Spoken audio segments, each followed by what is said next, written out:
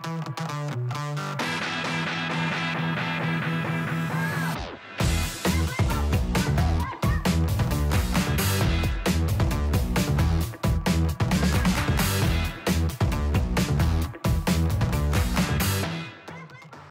is up, ladies and gentlemen? Welcome to day 92 of Fusion.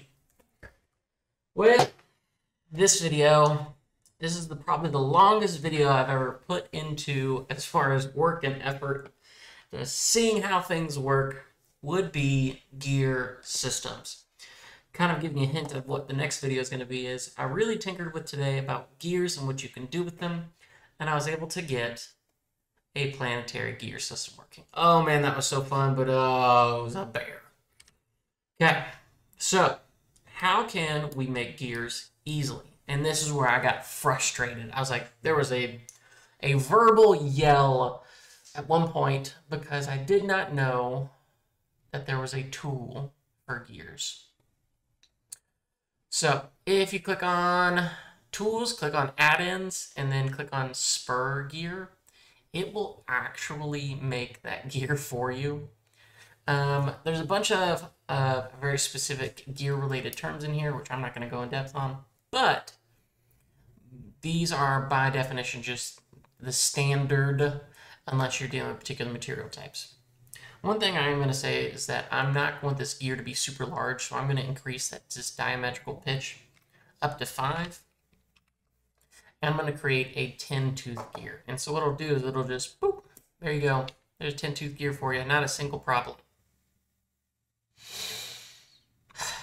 All right, let's do it again. Let's hop in, Spur Gear, hit run. And instead of a 10-tooth gear, let's do a 20. You gotta be kidding me, folks. It's that easy. We're gonna click over back to solid. Let's move this 20-tooth gear back, though, 1/2 inch. Click on capture position. Click OK. Now, one thing I'm going to do is I'm going to go ahead and combine these two bodies or components together. So target body and click join. What this will do for me is it creates a single compound gear that I'm going to use for the rest of this video. Now, I don't want to do linear pattern. I found out if you did linear pattern with making this compound gear system, you actually run into some problems when it comes to the joints. Like it looks like it works, but it just doesn't. So what you're gonna use is the move copy. So we're gonna click on move, create a copy of this compound gear, and we're gonna kind of move it to where we want it to be, approximately, and then might have to rotate it just a hair. Oh, -15, -20 doesn't work. I found it at -19. I'm sure there's some math reason for it, but oh, that actually doesn't work too well. Let's go back and fix that.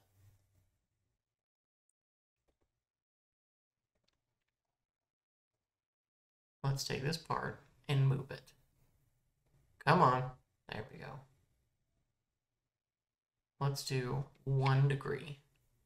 Yeah, looks beautiful. Okay. As far as getting them to fit, that looks okay to me.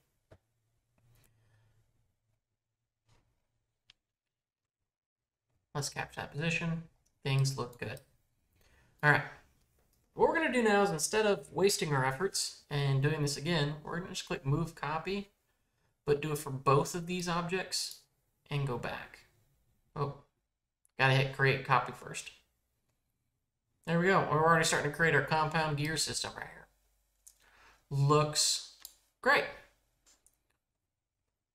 We're going to hit Move Copy. We're actually going to do that one more time. So we're going to highlight all of them,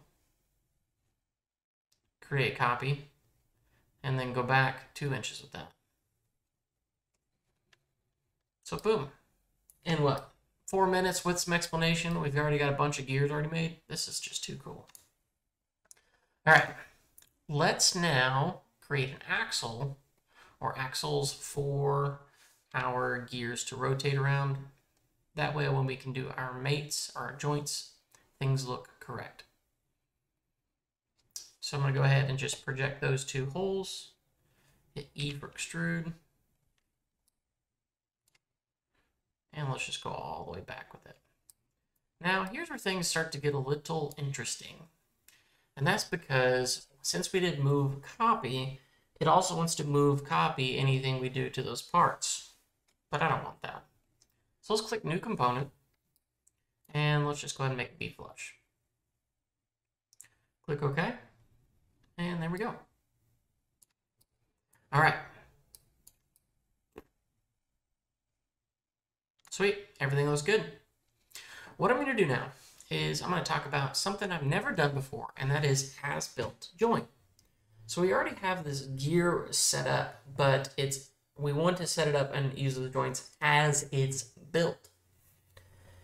I think this is could be a little bit better named. Maybe joints could just be this in general. But in any case, since we've already built our object, we can just do the as-built joints of this thing already set up. So how does it work? So we're going to click on two components, and that's going to be this front wheel and our axle. Actually, let's go ahead and just let's cancel here quick. Let's rename these axles real quick. And compound gear. Let's do CG for compound gear. All right, let's go back. As built joint, we're gonna click on compound gear 1 and axle. It's gonna say, okay, you have these two components. What do you want to do with them? Well, by default, it's gonna be your last used joint type. So Revolute was my last used joint type, and it's gonna say, okay, where do you want these to revolute about? That's it. Click OK, and there we go. Hit Shift J, and you can actually do this pretty quickly. That was it. We already got two in there. Let's now take these two out of the way, and let's just continue on where it's at. Now, we do have a little bit of interference here, so let's go ahead and move. Actually, I don't like that. Let's move. Make sure I got the right one here. There's one, there's two, there's three. And we're going to rotate it just a hair, like 19 degrees. Click OK. We can capture that position. And then just continue where we're at. As built joints.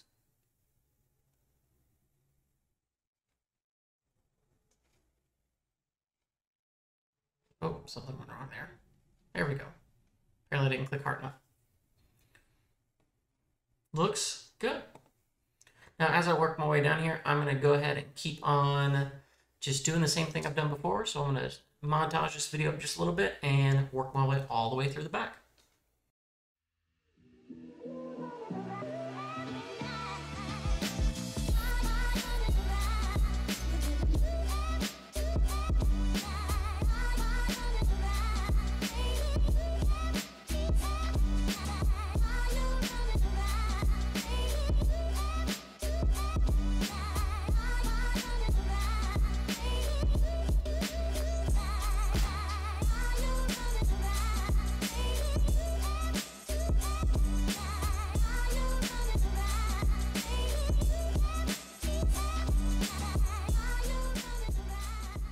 Alrighty, let's come back now. Okay, so we have used as-built joints, put all of them in, and they've also been moved or tweaked just a little bit to where there's no interference on the gears, or at least as minimal as possible. Now what I'm going to do here is we're going to go to our assembly. Oh, clicked on too many things. There we go, click assembly, and we're going to do a motion link. So what are we going to do? I'm going to click the drop down on this joints menu, and we're going to link our first two gears right here. So this is going to be a, depending on which driver driven, a 1:2 or 2:1 ratio. So what I'm going to say is that the first one on the left is going to be our driver, and the one on the right is going to be our driven. So when our driver goes a full 360, our driven is actually going to go 2 times that. So we put in a 1:2 ratio, and of course make opposite reverse direction. It works. Looks good. So I'm going to click OK on that, and I'm actually going to take my first gear and make it disappear now, because that way it's going to help me as I continue most of my motion links. So we're going to go ahead and click this one. Now, depending upon where these are at and where you did as your as built, it can get a little tricky. So I'm just going to move my way down the list. So 2 to 3. Now, if you click the wrong one, so let's deselect these. Let's do this 2 to 4. Things are not going to be rotating as they should. And so just make sure you're working your way down the list. So we're going to do 2 to 3. And that's going to be the same thing. It's going to be a 1:2 gear ratio. And it's going to be, oh, there we go. Don't need to reverse it. It's already going the good direction. Click OK. All right, let's just continue going down our way. So montage mode again, and I'm going to work my way down the rest of this list.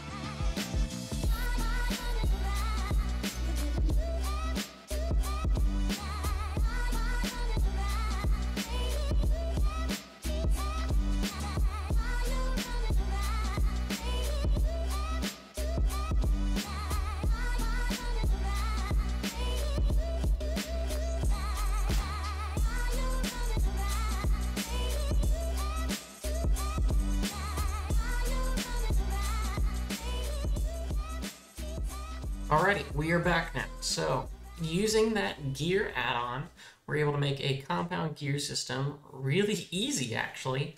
And so if, and let's see if my computer doesn't cry here, if I animate this model, we're able to get a really, really fast motion. I think this is going just a little bit too fast for my computer to kind of refresh or the graphics able to keep up. But we created a whole gearbox, essentially, using that gear command and move copy and has built-in joints.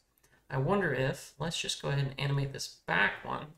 Yeah, if we do the reverse, we kind of see those speeds a little bit better as far as being able to do stuff. Anyways, this video has been tons of fun. Please stick around. Here sometime soon, I'm going to kick out the Planet Gear systems and kind of walk through that. I know there are a couple of videos already out there on it. However, some of them I think are way above what we want, and some of them are way below what we need and don't explain it very well. But in any case, stick around, and I'll see you guys hopefully in the next video. If these videos have been fun and helpful, please like and subscribe. Throw it down in the comment section if you need help with anything in particular. And until then, I'll see you guys on the next video. Take care.